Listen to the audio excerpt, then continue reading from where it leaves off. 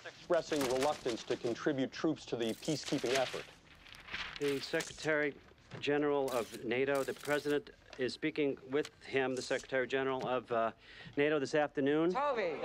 There's verbal support and there's boots on the ground. I'm not commenting on a negotiation before it happens. Can we do this without them? I'm not commenting. If NATO's out, would the President reconsider UN peacekeepers? I do not have an answer.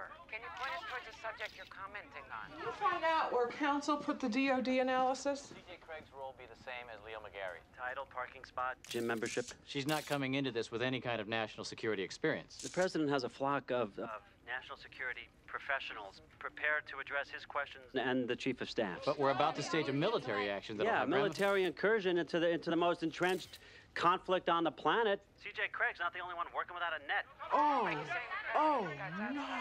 No. Every confidence. You just said nobody has experience with this kind of military incursion. The Pentagon has experience, as do the Joint Chiefs of Staff and the NSC. But in the event they all lose their way, the President can always send C.J. Craig to Ramallah to swat at suicide bombers with her purse.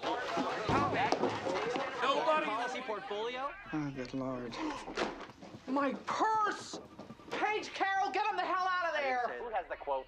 I got the President can send C.J. Craig to Ramallah to swat at suicide bombers with her purse. You don't have to brief. You're better with the written material. We can flood them with press releases. How'd it go? Fine. Missed it.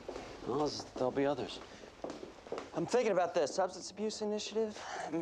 What do you say we send CJ to Compton, have her swat at drug lords with her purse? It was an ambush. They love an opportunity like this. If they could dance around me with a pig's head on a pike, they would. How's it go?